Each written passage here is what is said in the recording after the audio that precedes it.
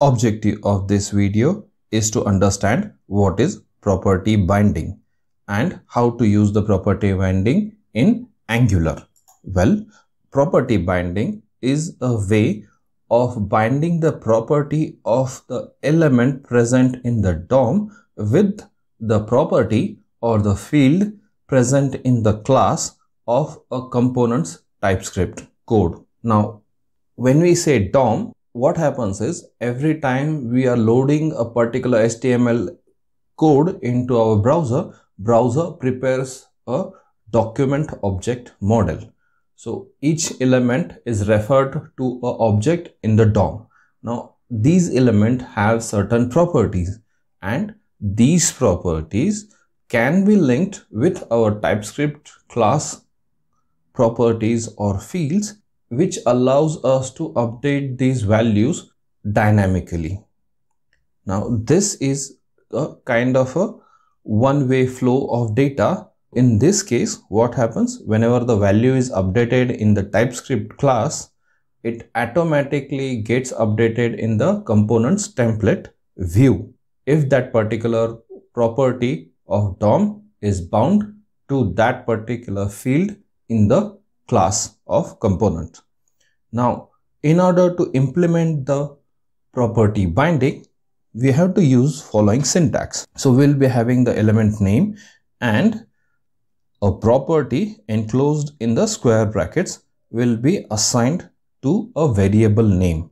So the blank here I have kept it will be a variable name or the field name that is present in the components class. Once this syntax is written, we will be able to view or update those properties as and when required. Now let's go and see an example. Now here is a simple example that I have prepared which has an image tag and a button. Now let's go and see how we can use the property binding for these two elements. Now we are going to reuse the sample project that we had created in the previous video, but I have added a new component here called property binding component.html. Now in this one I have used two tags. One is the image tag where a src property, so the source of the image is added here.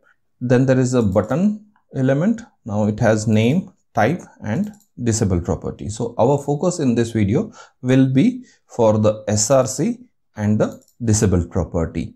Now if I want to update this particular path dynamically, what I will have to do is I'll first enclose this particular property with square brackets. Once the property is enclosed in the square brackets, I need to assign a TypeScript class property here. So in order to update this, first need to create a property within component.ts. So here I have created that particular variable image path, which is of type string and it contains a static value in this one. So what I am going to do, I'm going to take this image path, then remove the existing path here and add. So the next time we will see the image, that image will be taken from this particular path. So let's go and see the output. Now you can see the image is changed and it is taking the path from the components property. So the property binding is a one-way binding where we have updated the property in the component class and that same value is getting reflected for that property of the image element in the DOM. So every time the image path is updated, the src element's value will be updated and the image on the UI will be changing. Same way we have a button element which has a disabled property.